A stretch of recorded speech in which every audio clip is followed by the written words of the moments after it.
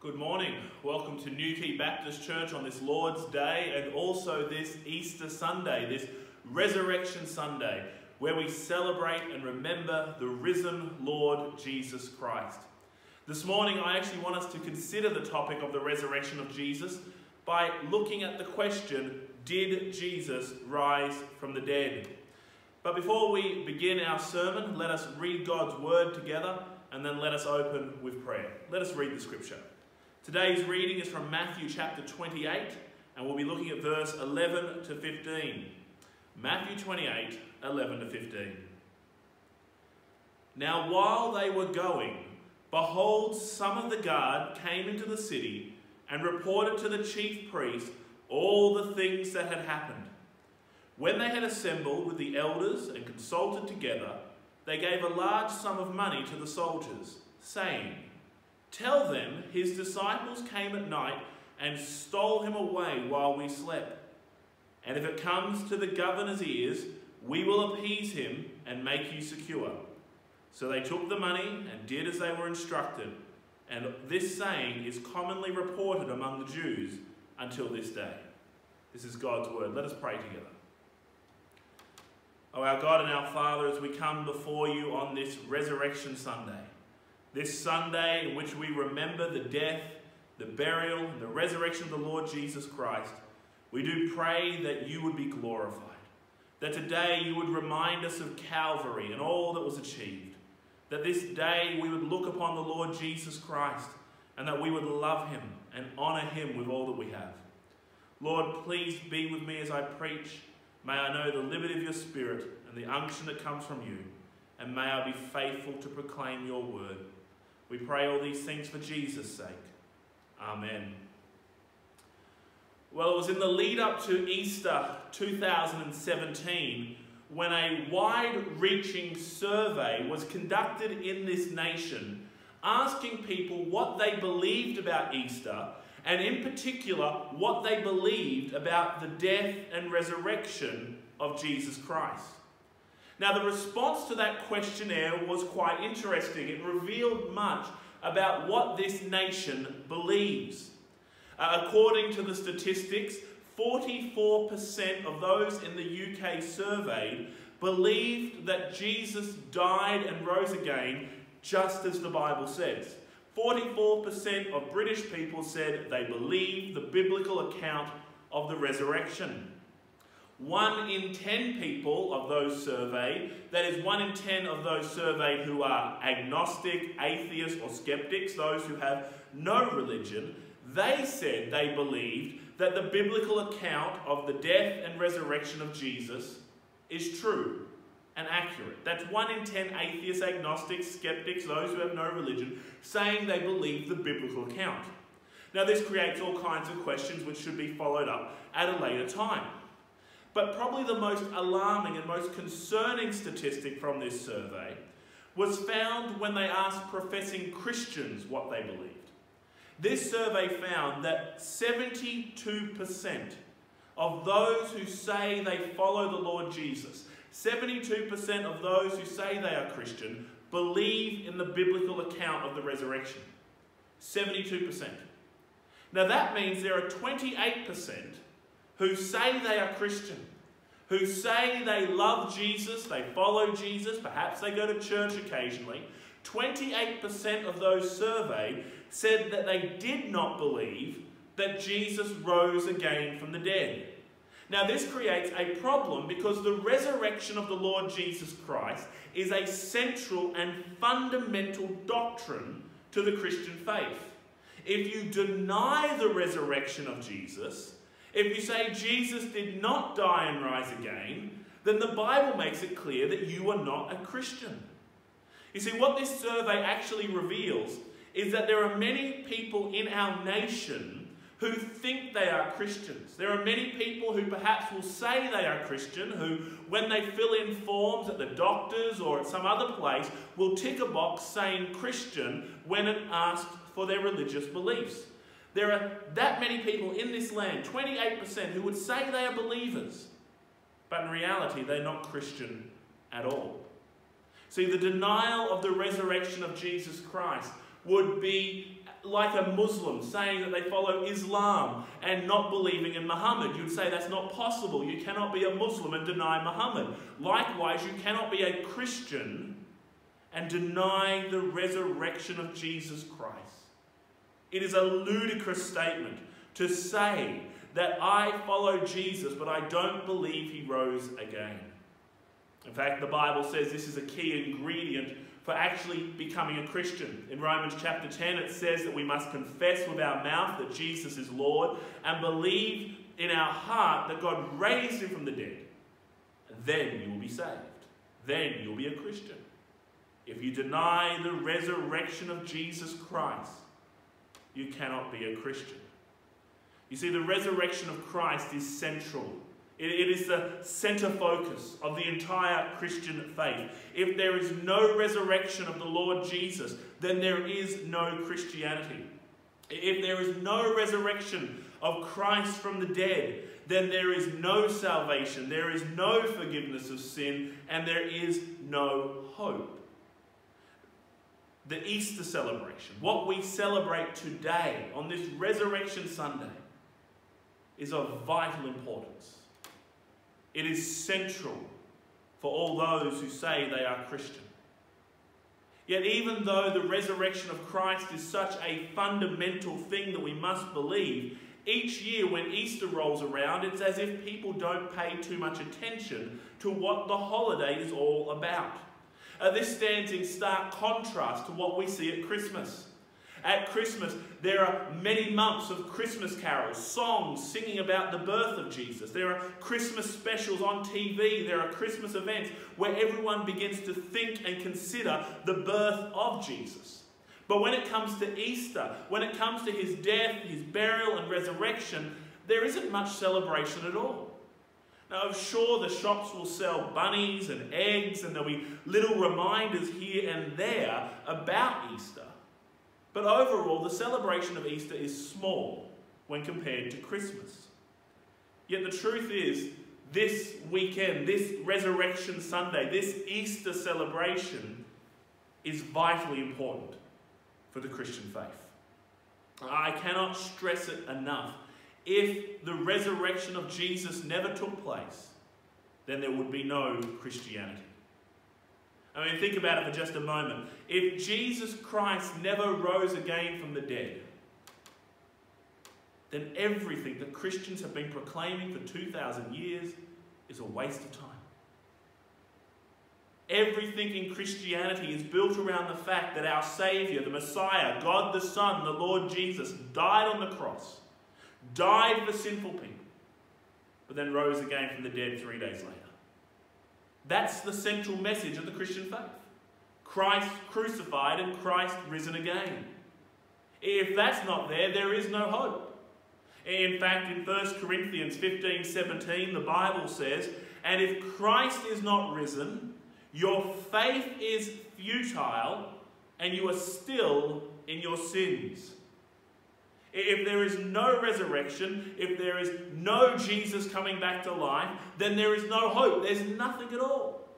The resurrection of Jesus is the linchpin for the entire Christian faith. Without it, the whole system fails. Think of it like this. A few years ago, and it was a few years ago now, my wife and I got to have one of those elusive things called a day off. And on this day off, for some reason, we had none of our children with us. So my wife and I said it would be nice for us just to go out together and have a lunch. Perhaps have a date day. We could just have lunch together and then we can go and pick up the kids later on. So we went to this restaurant, we had a nice lunch, and after lunch we went back to our car, we hopped in and we got ready to leave. I put the key in the ignition, I turned it on, and there was nothing. There was no roar of the engine, there was just simply quietness. Nothing occurred whatsoever. There was no engine turning over, there was no sound of a dead battery, there was no clicks, there was no bumps, there was nothing, just silence. Now, I'm no mechanic, but even I knew this wasn't supposed to happen. I knew that this was not good and there was something wrong. So I got out and I pretended to be a good mechanic. I put up the bonnet, I looked at the engine, I pretended I knew what I was doing, but I had no idea. And after a while, we thought it was probably best to call roadside assistance to see if they can come out and get our car started. Well, roadside assistance showed up, and this man knew what he was doing. He took a look under the bonnet and he quickly found the problem. One small wire had come loose, and as a result, the whole vehicle was rendered useless. Likewise, the event of Jesus dying and rising again, if that truth comes loose, if that did not happen, then the whole system of Christianity is useless. And this is why over the centuries, so many people have focused on attacking the resurrection of Christ. They know that if they can destroy the truth that Jesus rose again from the dead, then everything else about Christianity becomes null and void. For 2,000 years, people have tried to disprove the resurrection. They have tried to attack the risen Christ, but every attack that they have launched has failed. Every attack going into the future about the resurrection of Christ will fail. Why? Because Christ is risen from the dead, just as he said he would. But as we look at our text this morning, as we look at our Bibles, and we go back to an account here of the first Easter Sunday, the first Resurrection Sunday, we see that within hours of Jesus rising from the dead, there was already an attack underway to try and disprove the resurrection. In fact, in our text we have before us this morning, we see the religious leaders, those who were set apart in Israel to instruct the people, deciding that they did not want to believe in the resurrected Christ. And as a result, they spread lies. So let's look together at our passage and let's begin to see the first attack and then see subsequent attacks that have happened against the resurrection of Jesus. Now, before we look at this specific attack, it would be helpful for us to set the scene. It's always important when we look at the Bible to understand the context, to understand what is going on. So let me set the scene for you. What is happening? Well, what we have detailed here in Matthew chapter 28, verse 11 to 15, is an event that has occurred shortly after Jesus has risen from the dead. Now, this whole period of time is loaded with significance. A few days earlier, Jesus Christ was arrested. He went through the show of a mock trial, and those religious leaders at the mock trial who condemned him to death are the same religious leaders who were about to make up a lie and spread a false information about Christ. Jesus himself was innocent. Jesus should never have been condemned. He did nothing wrong. But these corrupt religious leaders wanted to put an end to Christ. So they found him guilty. They accused him of all kinds of wickedness. The crowds of that day called for his death, and the religious leaders were more than happy to give it to him. So Jesus is condemned.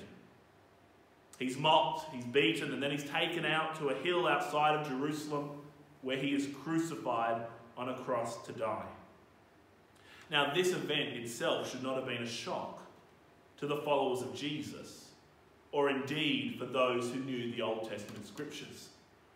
Jesus himself had told his followers many, many times over that he would be delivered into the hands of wicked men, and that he would die and then rise again.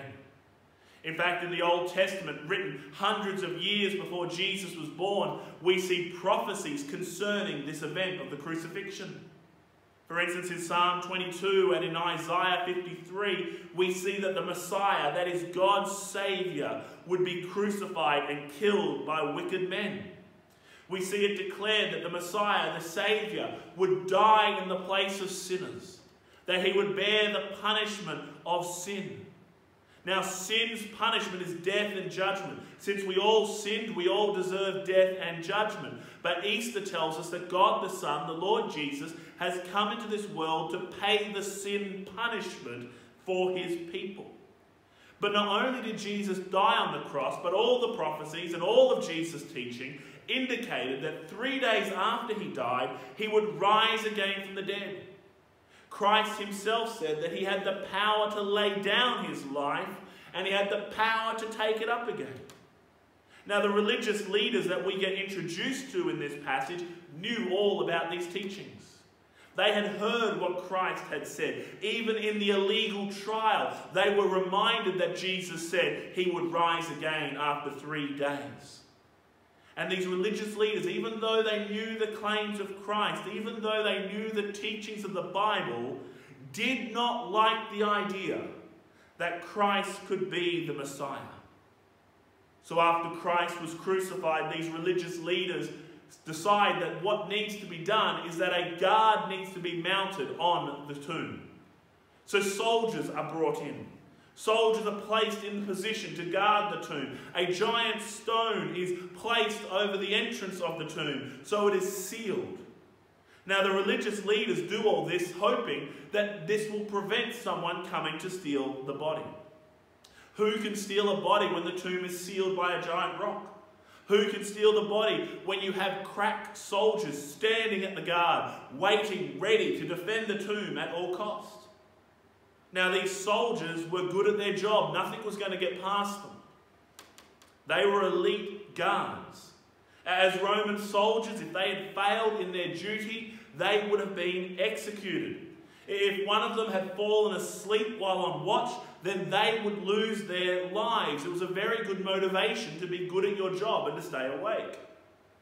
In the British Army, if you fall asleep while you're on guard duty, you will be placed on a charge, but you won't be killed. The Romans were much harsher. You sleep, you fail, you die. So these guards are standing outside the tomb of Jesus, and they are ready for anything. They're not going to fall asleep. They're not going to let anyone pass them. Their job is to stop someone coming to steal the body. So picture the scene. Jesus has died. He has been buried in the grave. The tomb is sealed. Soldiers are standing guard. And for a couple of days, everything looked calm. Everything appeared as a graveyard should. But all that changed on Sunday morning. On the third day, after Jesus had died, on the Sunday morning, the Bible tells us that an angel descended from heaven. And he came along and he rolled the stone away. And the guards who saw this angel were terrified. And the Bible says they fell down as if they were dead men. Once the stone had been rolled away, the angel sat on top of it and he declares with a shout of victory, "He is not here, for he is risen as he said. Come see the place where the Lord lay." And if you had peered into the tomb at that cry, you would have seen that the body of Christ was gone. The resurrection had taken place. But how is that possible? The tomb was sealed. Soldiers were standing guard. No one could have got in to steal the body. Now those who were observing at this time of history should have instantly remembered what Jesus said. I have the power to lay down my life, and I have the power to take it up again. Jesus said the Son of Man will be crucified, but on the third day he would rise again. The people then should have heard all that and remembered what Jesus had said, and went, Christ is risen indeed. The religious leaders who condemned Christ to death, they should have repented of their sins and said that they had killed the Messiah, they had killed God's chosen one. They should have accepted that they were wrong and they had sinned, but they don't.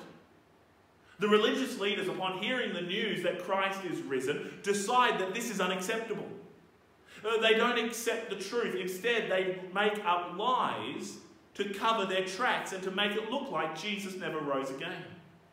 And throughout history, we have seen people like these religious leaders who have devoted their life and their efforts to trying to disprove the resurrection of Jesus. And the key reason they do this, the key reason the religious leaders deny the risen Christ, and the key reason that people today deny Jesus rising from the dead, is because if Jesus rose from the dead as he said, then all that he taught and said is true. And if it is true, it means he is God, and it means we must submit to him. It means we must turn from our sins and trust in him, and people don't like that. We don't like the idea of submitting to a king, so we rebel against him. We choose to believe a lie instead of the clear truth that Jesus is risen from the dead, just as he said. So these religious leaders, upon hearing of what has happened, make up what would become known as fake news today. Listen to what the Bible says.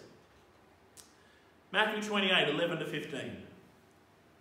Now while they were going, behold, some of the guard came into the city and reported to the chief priests all the things that had happened.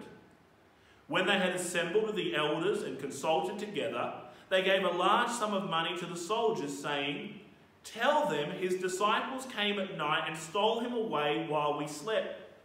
And if this comes to the governor's ears, we will appease him and make you secure." So they took the money and did as they were instructed. And this saying is commonly reported among the Jews until this day. So here's the scene. The angels descended, the soldiers have seen the tomb is empty, they are terrified, so they rush back into Jerusalem. They rush back into the city. And when they get to the city, some of them go to the religious leaders and they tell the religious leaders all that has happened. They say this angel has come down from heaven. This angel had rolled the stone away. The angel then sat on the stone and said, "Have a look, the grave is empty." And the soldiers probably said, "We looked, the body was gone. He wasn't there, he is risen." And then the religious leaders hear all this, go, "Hang on a second, hang on. Don't you be saying that. This is unacceptable.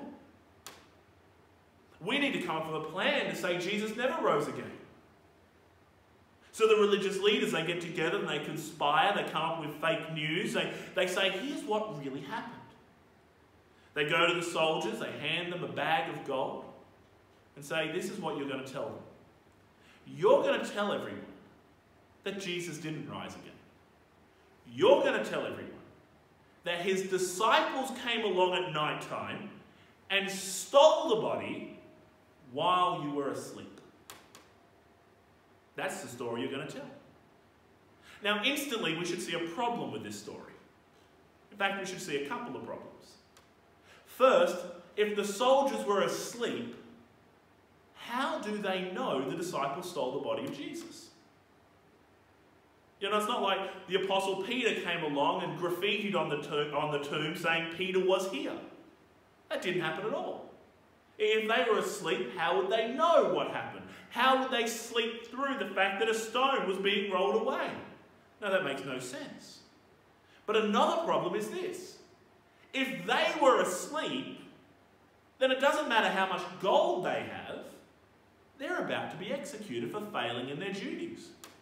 Now, no doubt the soldiers went to the religious leaders and said, "Sir, great idea, thank you for the gold, but there's a slight problem. I will die if I tell that story."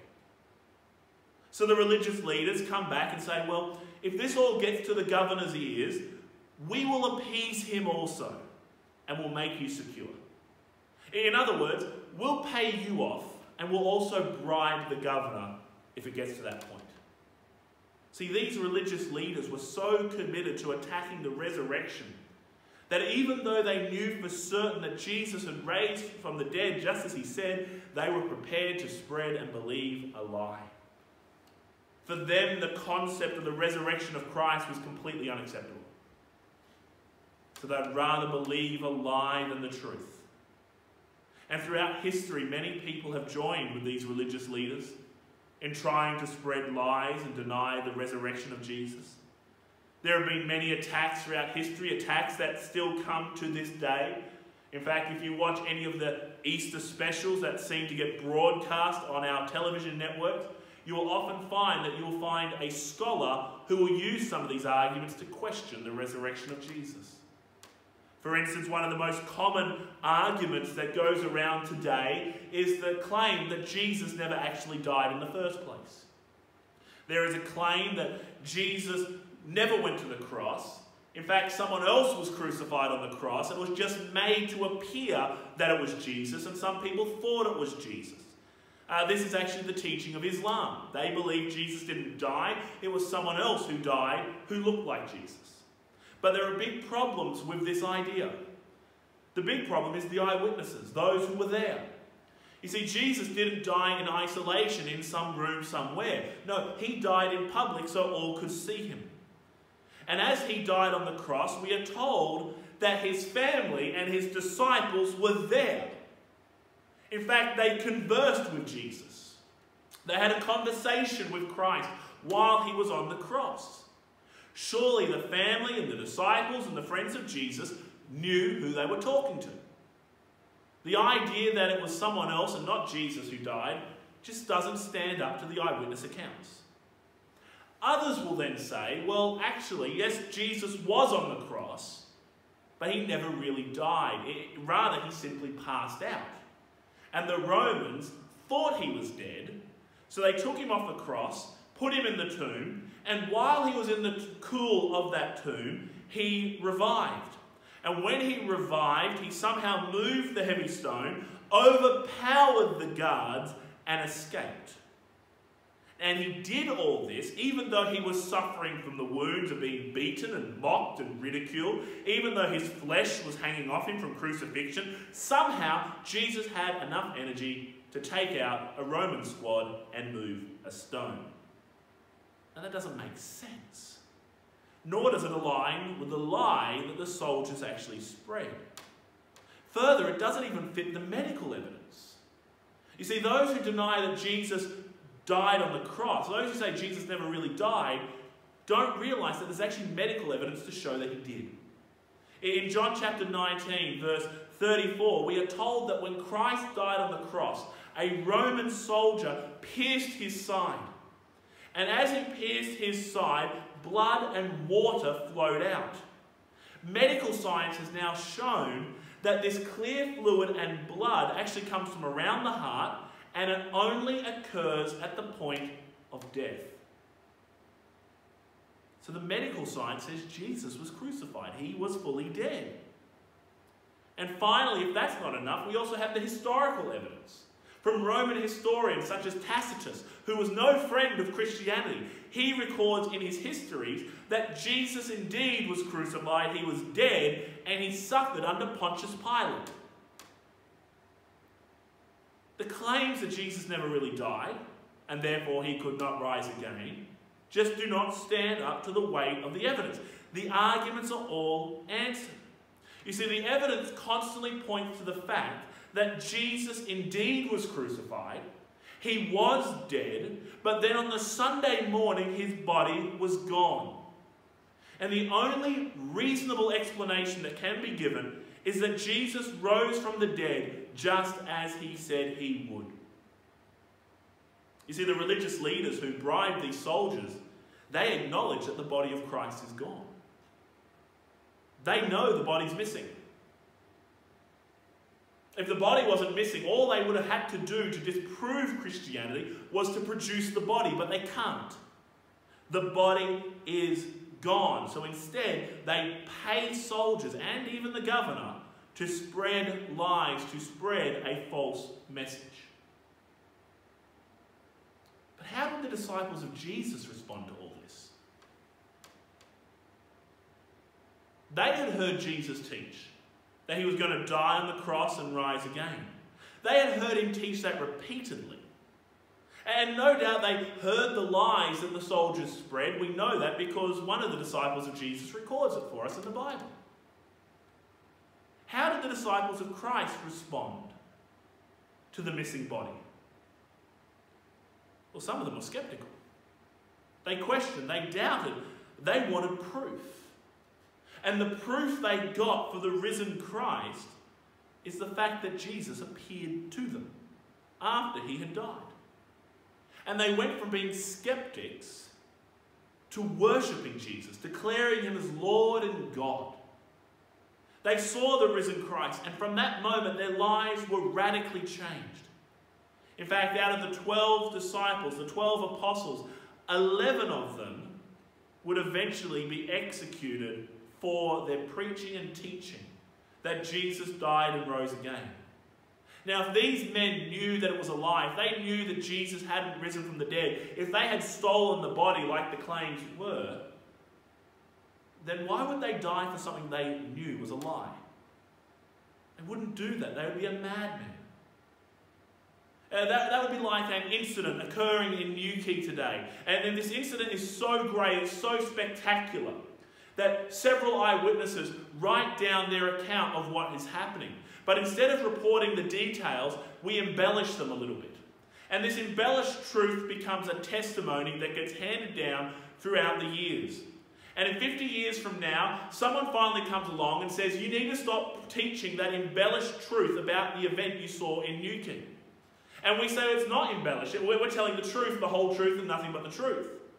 But at that moment, the person who has told you to stop speaking pulls out a knife and says, if you don't start telling the truth, I'm going to cut you up. When you are faced with the reality of death, your lies will not stand up. You will quickly renounce a lie. And these disciples of Jesus, if they had stolen the body, if they had embellished the truth, when they were faced with some of the harshest death penalties the world has ever seen under the Roman Empire, they would have quickly renounced the faith, but they don't. They stand fast and they declare that Christ was crucified and that he is risen from the dead just as he said he would. And as a result of them testifying even to the point of death, many in the Roman world were converted. Only a madman would die for what he knows is a lie. But these disciples of Jesus were prepared to confirm their message and to proclaim that they had seen the risen Christ by sealing their testimony in their own blood. Jesus is risen. His disciples who were skeptical saw him and then believed. But you might say, well, that was just the followers of Jesus. They believed. But no, we're actually told that even though the Roman soldiers were spreading this false message that they were paid to spread, after the resurrection of Christ, over 500 witnesses saw the Lord Jesus. Over 500 people saw Jesus risen from the dead. If you went to a court of law and you showed up to make your case with 500 witnesses, you're going to have a very strong case. You're going to win that case. And there are over 500 people who were living at the time the Bible, the New Testament was written, who all said, yes, this is true because we saw him. But some will say, well, those 500, well, they were just friends of Jesus. They liked Jesus, so they had an interest in teaching his message. But what we need to realize is that not all of those eyewitnesses were followers of Jesus to begin with. In fact, there was one eyewitness who saw the risen Christ, who before he saw Jesus was a Jewish religious leader. He was a religious leader who hated Christianity. A religious leader who devoted his life to killing Christians. His name was Saul. Yet he saw the risen Christ. And as a result, he was transformed. He became a follower of Jesus. We call him the Apostle Paul or Saint Paul today. You see, the eyewitnesses that saw Jesus were not all mates of Christ. Some of them were his enemies. And they too saw the risen Jesus and said, Christ is risen just as he said. See, all the evidence points to the fact that the grave is empty and Jesus has risen just as he promised. Did Jesus rise from the dead? Absolutely. And now, some 2,000 years later, we are still celebrating it. We are still declaring that Christ is risen from the dead. Now, time does not permit us this morning to go into all the different arguments. I've tried to give you the Reader's Digest overview this morning. But there are many more arguments that can be made that show the evidence of the resurrection of Christ. Let me just recommend a couple of books to you if you would like to study it further. These books are easy to find on Amazon. First book I would recommend is The Case for Easter. The Case for Easter by Lee Strobel. This book is a fascinating little book. It was written by a man who was an investigative journalist, who did not believe, he was an atheist, but as he researched and studied, he became convinced. So he wrote this book called The Case for Easter by Lee Strobel. The second book is a book called The Defense of Easter by Tim Chaffee. The Defense of Easter by Tim Chaffee. A little bit more in depth. This book looks at some of the arguments and the counter-arguments and the history and the medical science, and it shows beyond a shadow of the doubt that Jesus is risen from the dead. In Defense of Easter by Tim Chaffee. Both of these books will be very helpful for you if you ask the question, did Jesus indeed rise again? So Jesus is risen. He is risen indeed. And even though wicked men then and wicked men throughout history and today spread the lie and try and attack the resurrection of Christ, the truth is the grave is still empty. And the question we have to ask as we close this morning is this: so what? So what? This is 2,000 years ago. What impact does the resurrection of Christ have on me today? Why is it important? Why do we even celebrate it? Well, to understand why it's important, we need to look at why Jesus died in the first place. You see, Jesus died not because he did something wrong. No, Jesus is completely innocent. He died because he had come to rescue people. To rescue a people who had sinned against God. Now, the Bible says you and I have all sinned. We've all sinned against God. We've all done that which is wrong. We break his laws. We do our own things. We lie and steal and lust and hate. We blaspheme the God that gives us life. We all sin against our Creator. And because of our sin, a death sentence has been proclaimed upon us. If you break the law in Newquay, the police will arrest you, you'll be fined, and you perhaps will end up in jail. If you do something wrong, there's a consequence. The same is true with God. When we break God's law, when we sin against God, there is a consequence. And the consequence for our sin is death and judgment. But Jesus Christ shows love towards sinful people. Jesus Christ steps down out of the glories of heaven. He comes to this earth and he dies on the cross in the place of sinful people. He takes the punishment his people deserve on the cross. But he doesn't just die. He's buried in a borrowed tomb. And then 3 days later, he rises again from the dead, just as he said he would. And now, because Jesus has died and risen again, the consequence for our sin, that is death and judgment, has been paid for. So if we would now turn from our sins, that's called repent, and trust in the Lord Jesus, trust that it's only by his death and resurrection that we are saved, then we would know the forgiveness of sins. We would know hope, and we would be assured of heaven when we die. The so what factor is this. Why do I need Jesus to die and rise again? Why is this important? Because if Jesus had not done this, then you would still face eternal judgment. If Jesus had not done this, then there would be no hope, no forgiveness, no heaven. That's why we celebrate. Because Christ has come, he has died on the cross for sinners, he has rose again from the dead, and now he extends a hand of mercy to all people to repent and believe, to trust in Christ. If you reject that offering of Christ, then you will continue in your sin and you'll end up in judgment in hell.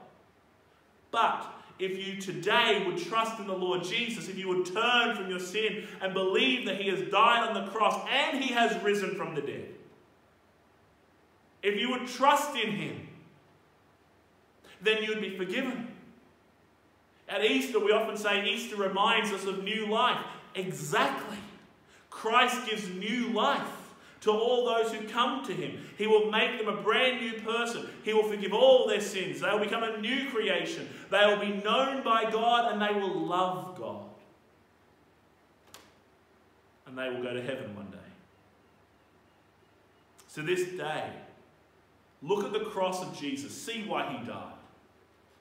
But then look beyond the cross and look to the tomb. See that it is sealed. See that there's guards standing over it. But then look up and see the angel descend and roll the stone away. Look into the grave and then hear the cry of the angel. He is not here. He is risen, just as he said he would. Look into the grave, see Christ is risen from the dead, and then cry out to God, God, be merciful to me, a sinner. Jesus, rescue me, save me. I believe you died for me and you rose again. Oh, forgive me of all my sin. And the Bible says if you would trust in the Lord Jesus, if you would call upon the name of the Lord, you would be saved. Today, the grave is still empty. Christ is alive. He is risen, just as he said. Trust in him. Let us pray. Oh, our God and our Father, we thank you for the reminder of your word today, that Jesus Christ has been crucified for us, that he has risen from the dead just as he said, that all the arguments that wicked men put up against the resurrection of Christ come to nothing. Oh Lord, today may we know with confidence that the grave is empty, and may we all look to the Lord Jesus Christ and be saved. Oh Lord, today we ask for mercy, we ask for grace, and we pray that many would come to you in repentance this day. We pray all these things for Jesus' sake. Amen.